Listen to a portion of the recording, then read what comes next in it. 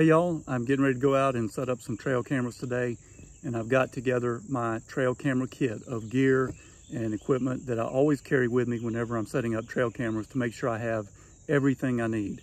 I want to go over everything I carry in my trail camera bag so that you can make sure when you're going out to set up your trail cameras that you've got everything you need as well. So run down this list with me, make sure you've got everything.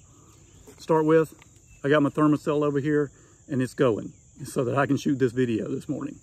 You want to have a thermocell or some kind of insect repellent with you on site when you're setting up cameras. You don't need mosquitoes bothering you and driving you crazy when you're trying to concentrate on the details of getting the camera set up just right.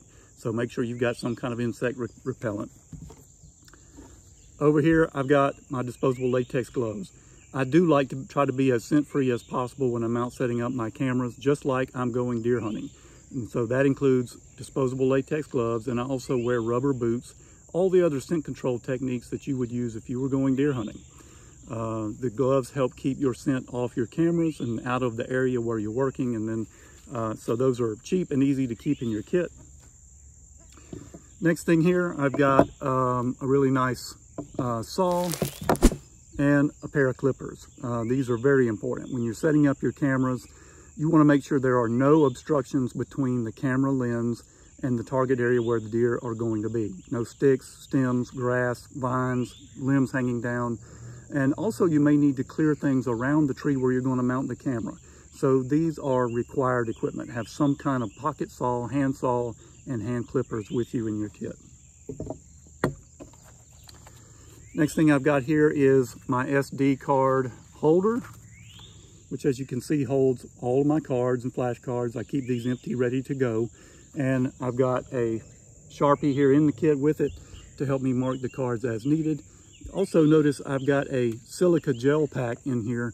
You know, these are the little packs of silica gel you get in shipping packages and other places. And I save those and use them for things like this, help keep your flash cards dry. Remember, don't eat it. Here are my camera straps and an extra bungee strap. Make sure you've got all the straps that you need. The camera straps that come with the camera, extra straps, maybe some rope, and bungees always come in handy to make sure you can mount the camera like you want it on the tree or on the location that you want it. Never leave without these. Here I've got my cable lock, Python cable lock. These are inexpensive relative to the cost of a camera. So I'd like to have one for every camera. Whether you're hunting on private land or public land, you know, if you've got some concern that your cameras might be stolen, lock them up, keep them secure. And that way you don't have to worry about it. Some cameras, you can padlock the camera housing itself. So bring padlocks if you need those to lock it up and make sure someone can't come along and steal the card out of it.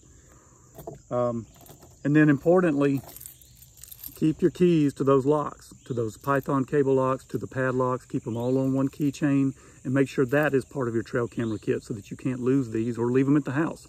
You don't want to get way out in the woods checking a camera or moving a camera and you forgot your keys. You can't unlock it from the tree yourself. So keep up with the keys. Batteries, of course, should be a part of your trail camera kit. Plenty of fresh batteries. Use the type that the manufacturer recommends in the user's manual of your camera, whether that's lithium or just regular alkaline batteries, whatever's recommended. Have plenty of those on supply. I like to freshen batteries on a regular basis. You don't want to end up far away from being able to update your cameras and one of your cameras is dead in the woods because of low batteries. So liberally apply new batteries as needed whenever you're checking or placing your cameras. This is a lens cleaning cloth. You probably have some of these at your house for cleaning your sunglasses or cleaning your computer screen or whatever, but these come in handy for cleaning the lens ports of the camera, which sometimes become clouded by moisture, dirt, dust, cobwebs, and other things. This is a similar tool made by Nikon.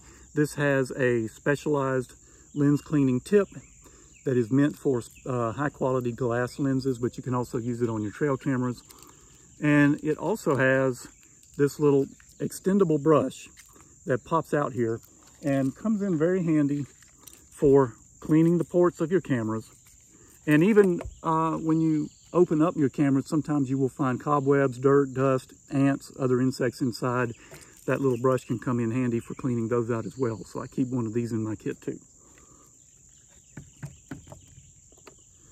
Next, and this is one I really love, this is an SD card to my iPhone adapter. It's SD to Lightning.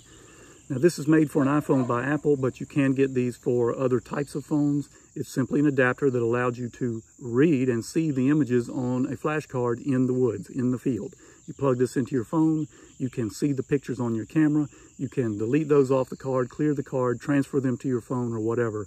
So very inexpensive, extremely useful to have in your kit. A bubble level. You might think I'm a little bit crazy, but I guess I am. I really am a fan of high quality pictures and getting the setup just right.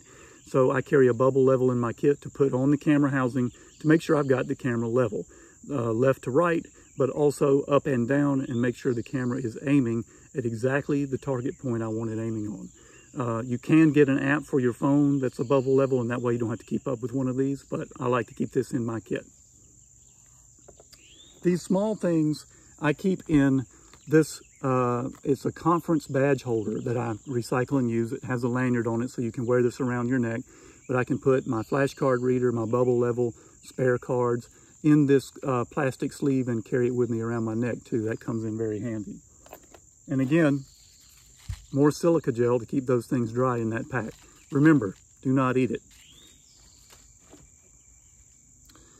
This is a stick and pick mounting apparatus. It straps to the tree, and then the camera mounts to this part, and you can hang a camera on any tree, pivot, angle, hang it up high and angle down, or whatever you need to do. It's good to have some kind of a mounting device like this in your kit at all times, because you're not always going to find the perfect tree everywhere you want to set up a camera. Those come in very handy. We actually have on the Deer Association website a blog that tells you how to make your own homemade camera mount adapter for trees like that. So check that out. And then also made by Stick and Pick is this camera stand. As you can see, this has feet on it that will stick into the dirt.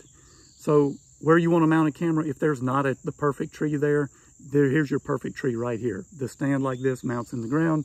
You mount your camera on the top. And then this is extendable to various heights and lengths. Again, comes in very handy, allows you to set up a camera at any location that you find a place you want to put up on. Another thing I make sure I've got is the user's manual for all the cameras that I'm going to be putting out that day. You can download the user's manual online, but you may be out in the field, you may not be able to get online.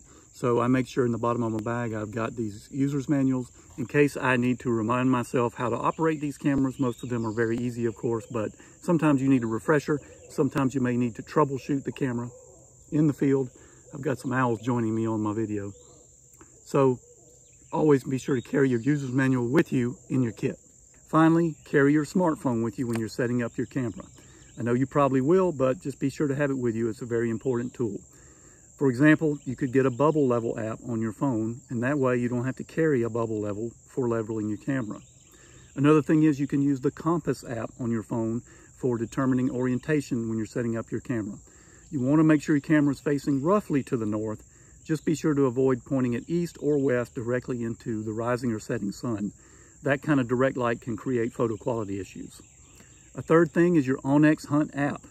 Use that to mark the location of your camera. If you're out there far in a remote woods or you're setting up multiple cameras, you don't want to forget where you put your cameras. So mark every single one of them on your onX Hunt app. Mark the location. You'll always be able to go back to those cameras.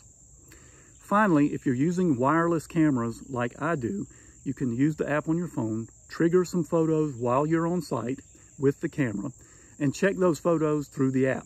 Download them to the phone and look and see while you're still there if the camera is set up like you want it. Is it pointing at the target zone like you want it? Is it angled too high? Is it angled too low? And while you're still on site, you can make those corrections looking at the photo that you just triggered. So be sure to carry your smartphone. All those tools will come in handy. We're going to have more videos in our trail camera series coming up soon. We're going to tell you some tips on locations that are good for setting up cameras. We'll have more tips on setting up the camera on site to make sure you get high quality photos. So be sure to subscribe to our YouTube channel and not miss any more Deer Association videos. Thank you very much.